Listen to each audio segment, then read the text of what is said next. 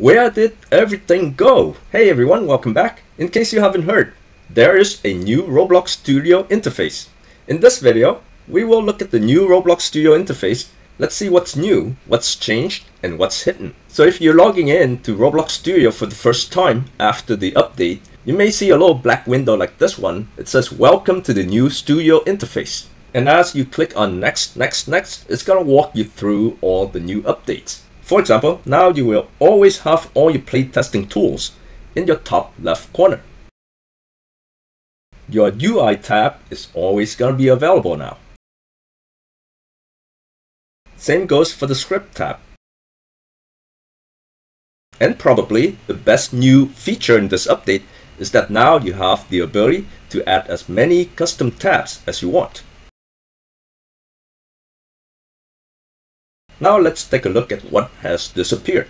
You can see the clipboard tools has disappeared from the top left corner.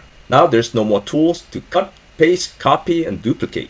To do those things, you can still go directly to the Explorer and right-click to cut, paste, and duplicate. If you click on Test, you can select Test here, Run, and also Server and Clients.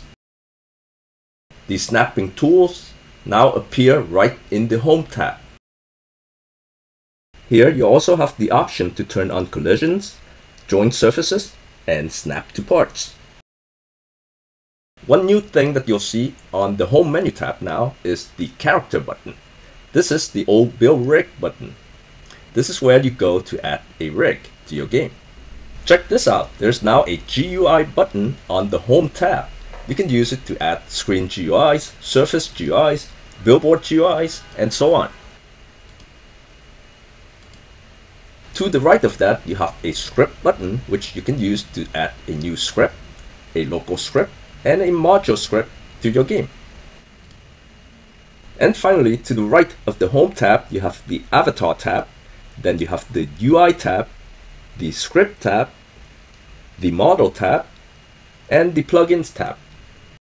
Now where did my toolbox go? It used to be in my Home tab.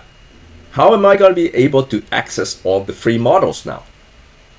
Well, don't worry, your toolbox is under the Window menu tab. Let's now get to the best part of this new update. It is the ability to create your own custom tabs.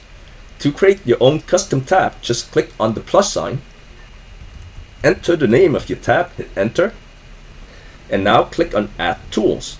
You can select any tool you want to add to your own custom tab. For example, here I'm going to add an AI assistant to my custom menu tab. And for example, if you want easy access to your toolbox, like in the old days, you can search for the toolbox and add the toolbox to your custom tab.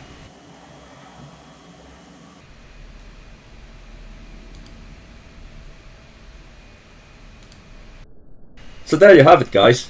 That was just a quick run through some of the new features of the new Roblox Studio interface. I hope you enjoyed the video and found the information helpful.